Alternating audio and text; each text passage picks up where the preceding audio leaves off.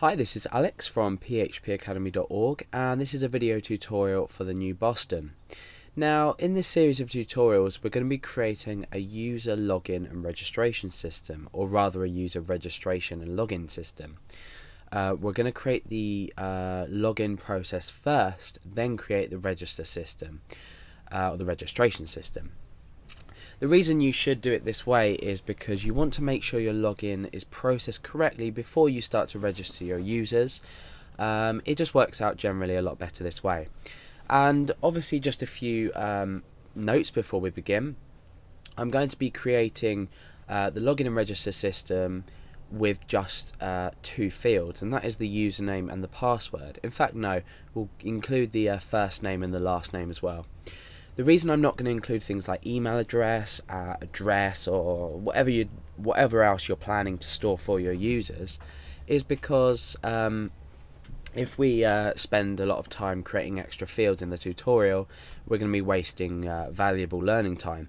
Whereas once you've completed the tutorial and you understand how fields are created and how we can register users, then you can obviously go ahead and input your own unique form fields. So, the first thing we need to do, we're not going to be writing any code in this tutorial. We're going to be coming over to PHP myadmin, and we're going to be setting up our table in which we're going to store user data. And then what we're going to do is pop a few sort of piece of dummy data in there, if you like. So we're going to register a couple of users manually using PHP myadmin. So the first thing I've done is I've already created my database in PHP myadmin. You should know how to do this. So I've created my database, now I need to create a table. I'm going to call this table just simply users. Now we need to determine how many fields we need to store.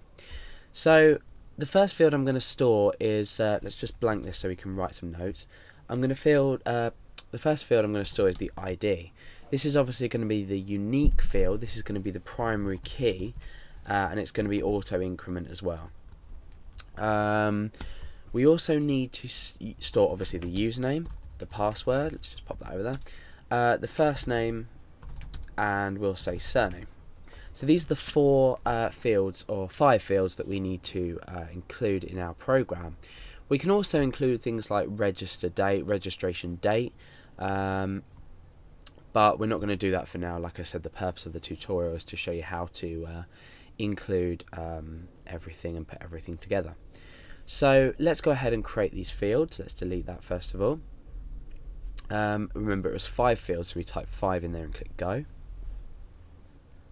Okay, so now to set up each field, so ID is obviously going to be an integer because it's going to be an auto incrementing value. So let's go ahead, that's int by default. We can go ahead and we're going to set the index to primary because this is our unique field in our table, and also AI, which stands for auto increment. So for every value that's created, for every row that's created, this will increment by 1, giving each user a unique number starting from 1. Okay, so the next one is username. Then we have password. Then we have first name. And also we have surname. So for the username and password, we're going to pick a varchar data type. The same with the first name and the last name, so we can do these while we're selecting the others. Okay, so the username and password, I'm going to give a limit of both 30 characters. The first name and the surname, I'm going to say 40. Now, obviously, you can change these limits yourself. You can change them to whatever you want. I'm just doing this for sort of ease of use and teaching, but I'd say that a username or password shouldn't be more than 30 characters, and a first name and surname shouldn't be more than 40 characters, just in case we have an extra long name.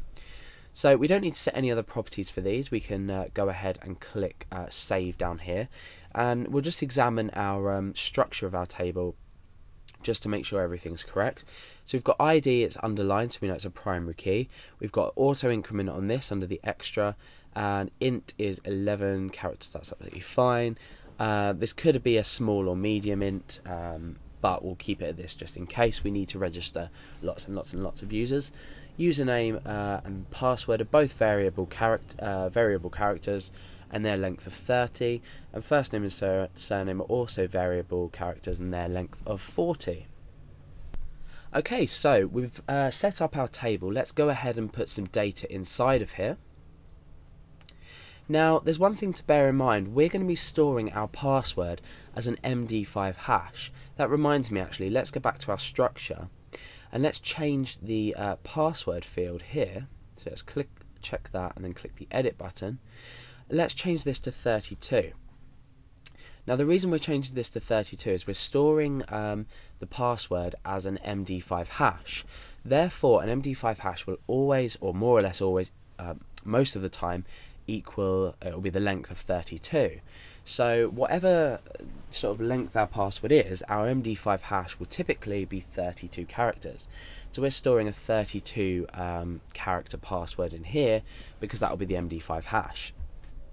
And if you don't know what an MD5 hash is, or you don't know how to create one with PHP, take a look at my other tutorial on MD5 hashes, and that will sort of walk you through how we relate that to passwords.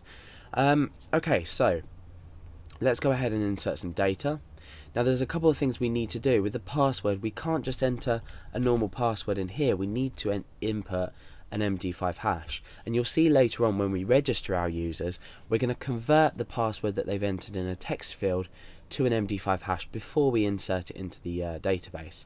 But for now, I'm going to create a PHP script to quickly convert a password that I want to manually put into here. So my username is going to be Alex. We'll leave the password blank for now. I'm going to put my first and surname in, and the password is going to be equal to the value password. So my password is going to be password. In fact, we'll do pass123. That's a lot better, so we don't get confused between field name and the actual password. So I'm going to echo out MD5, and in here I'm going to put pass123, and this is going to return the MD5 hash. Okay, so I can just copy that and paste that into my database. So obviously you won't have to do this when you're registering your users. And I'm going to click go. Okay, so there. Let's click browse to make sure all the data's in there. Okay, so we've got ID of 1. That's automatically updated that for us. So that's an ID of 1. Username is Alex. Password is this hash, which is equivalent to pass123, or the hash of pass123. First name Alex and surname Garrett. Okay, so now that we've registered or manually registered a user, we are pretty much done setting up our database, setting up our table rather, and inserting this value. So in the next part, what we're going to be doing is logging this user on.